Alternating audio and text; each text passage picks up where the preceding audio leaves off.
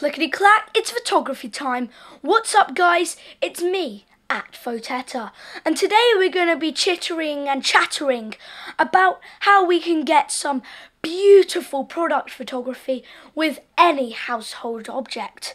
May it be a cycling glove or a lovely, stunning hat. The first thing that any wise person would do is find a subject, and I'm a wise person.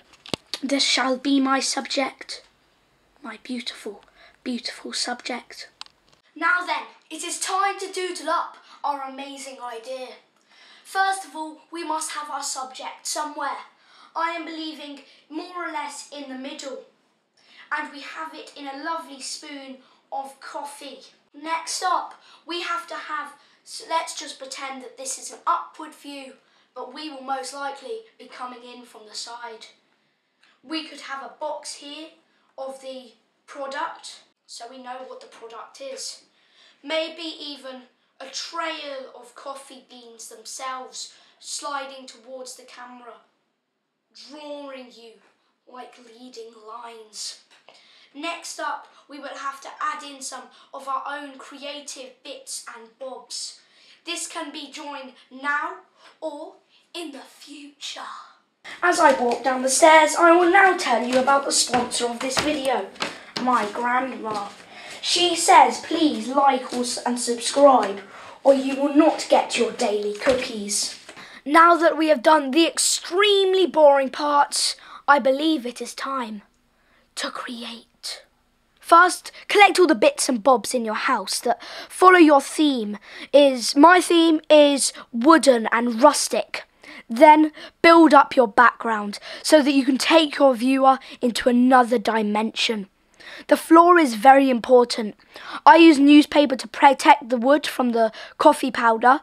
Then, when setting up the shot, you can move things around once you have begun. Make sure you have some sick midground and background. Now then, when you're taking your shots, I've got some tips for you. So the first thing is, when you're taking your shots, try different foregrounds. There are different things that you can put in front to make the framing more interesting.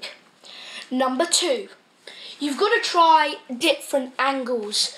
My favourite angle, which I have done so far, is an angle, let's pretend this part of my hand is the camera, an angle coming down from here. And then you want to try that everywhere. Maybe some upward shots and different things. The next tip is lighting and setup. Always move them, both lighting and the objects in your image, around so that you don't get the same thing every single time. And don't destroy your set before you've had a look at it on your computer, because there are always more things that you're going to want in your image, and you want to make sure that you've got everything to pinpoint accuracy. Now then, let's check the kind of photos that I got. It's photo time. Okay, now let's have a look at some of these shots. So the first shot, which I'll be displaying on scene, has all of the components in it. I've gone for a basic look down with a small tripod. Next shot that we've got here, I've tried a different angle and I've moved around the components. You always want to change what's in the shot, as I said earlier. Next up, this one, totally different angle to the other ones, and it's got a nice glow from the light coming down in the bottom, so you don't always have to have the light directly beaming on your subject. Next one here is an upward shot.